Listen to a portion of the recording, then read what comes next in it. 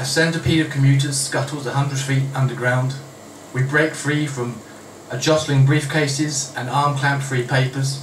Nothing but the briefest of glances to the pearly kings we overtake, wafting their oysters through pearly gates. Not at the Italian table, surrounded by other Valentine's couples, nor beneath Eros, guiding arrows for the tourist lost to Trafalgar, but there in that square, I kneel to hear you say yes.